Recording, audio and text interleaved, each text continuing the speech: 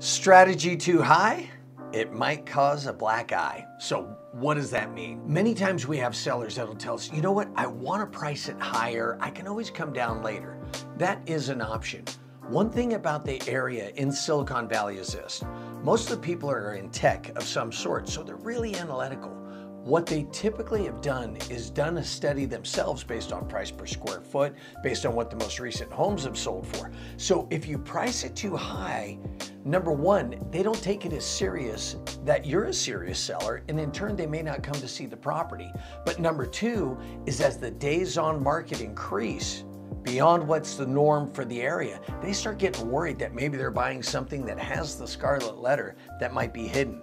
So most importantly, what you really want to do is make sure that your pricing is in alignment with the market. It is a little bit on the high side, that it's also reflective of what other homes have done in the neighborhood. You don't want to be too high or you will get a black eye.